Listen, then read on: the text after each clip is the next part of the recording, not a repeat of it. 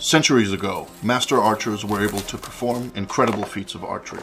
These skills have long since been forgotten, but the Danish archer Lars Andersen is trying to reinvent what has been lost. He uses forgotten historical methods and holds all his arrows in the same hand he shoots with. Once, this technique was widespread, and Assyrian artwork shows that the method is at least 5,000 years old.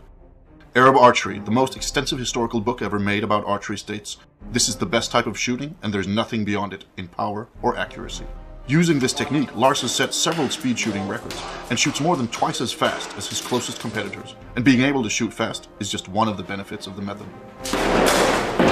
But the big question is, why has it been forgotten today? About 10 years ago, Lars started using a bow. The arrows he carried in a quiver on his back.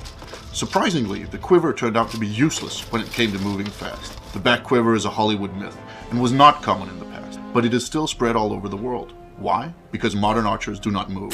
They stand still, firing at a target board, something that was unknown in the past.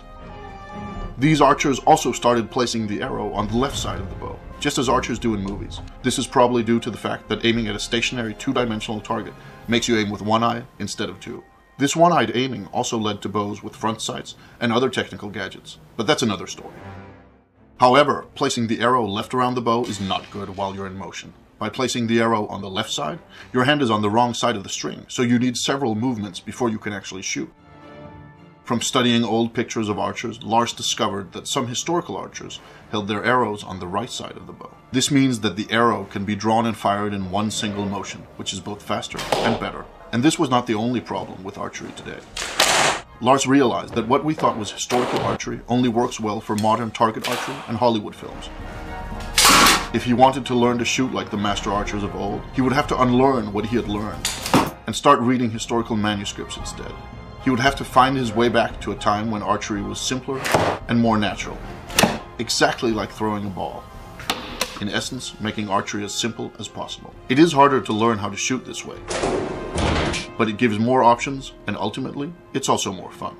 A war archer must have total control over his bow in all situations, and must be able to handle his bow and arrows in a controlled way under the most varied of circumstances. The old manuscripts told Lars that master archers could shoot the bow with both hands and still hit the target.